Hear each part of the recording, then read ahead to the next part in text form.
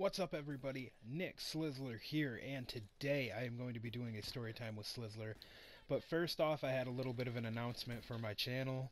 I wanted to go ahead and let you guys know that as of right now, for an undetermined amount of time at this point, I will not be live streaming anymore.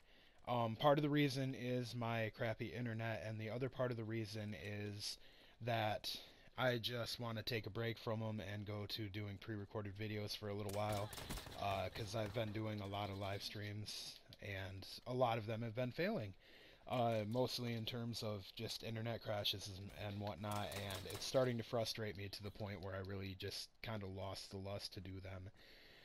Um, if you guys want to talk about it, you guys can comment in the section below, and we will talk about how you guys feel about me temporarily quitting live streaming and going straight to pre-recorded videos only.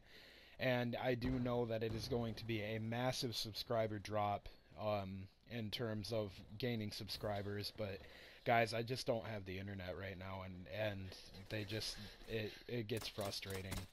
Um, Now, to the story time. This story came from a while back when I was still a very bad kid.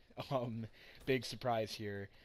Me and my friend were hanging out in his upstairs bedroom, and we had just gotten home not too long ago, and we had gotten some when his parents were in Wheatland, uh, the Wheatland Festival, I think it's called. I don't know. I can't remember. It's been so long. It's that big festival that happens every year. Anyway, as I was saying, so why he was there with them, they grabbed him, or he grabbed. I don't think they even knew he had it, honestly. But even if they did, his parents, I hate to say it, were kind of pushovers and just let him do whatever he wanted. And he had this little bag of tobacco that he had gotten from an Indian, or a Native American, not really an Indian.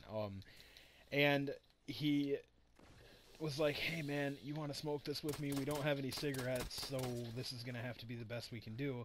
I was like, "Heck yeah, man!" So we rolled it up into a little joint, and we started smoking it, and it just the second Kyle just joined in, the NAT type isn't working.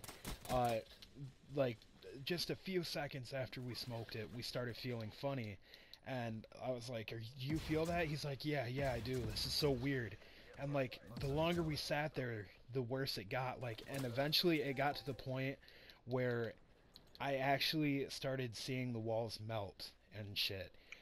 And like we were smoking it, and we kept smoking it afterwards. And once we finished, like we, we were both tripping so bad it was ridiculous. Uh, so it was a heck of an experience. I obviously we ended up both okay. We both stayed in his room, so it's not like we went anywhere and got into any trouble. It was crazy. Like, we still to this day don't know what it was laced with, but it was laced with something insane. Sorry about that, guys. Kyle joined the party. He is still in here. He's letting me have my little story moment.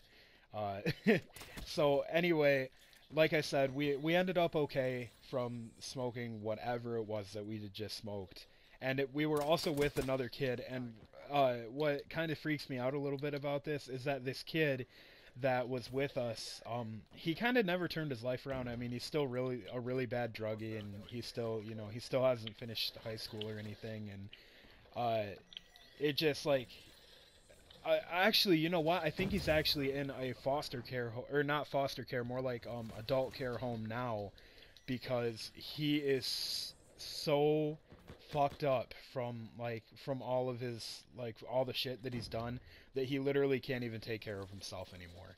So that could Oh, have happened to me if I had kept hanging out with this kid, and I'm really glad I didn't, because that means that I'm here today, because there's no guarantee that I would have not OD'd had I gone down the path that I was already working on. So yeah, I guess the story is it's kind of a little funny. I mean, haha, he smoked something and he didn't know what it was, and it fucked him up really bad.